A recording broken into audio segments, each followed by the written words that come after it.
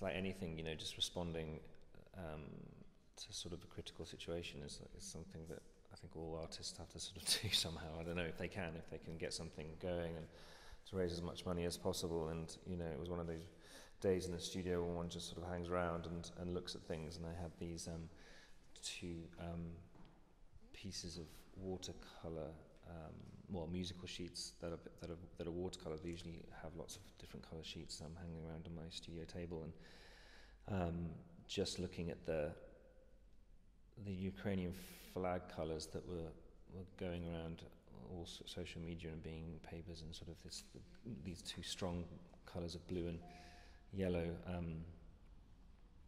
coming at you all the time. I just saw these two pieces and thought it would be really lovely to bring them together.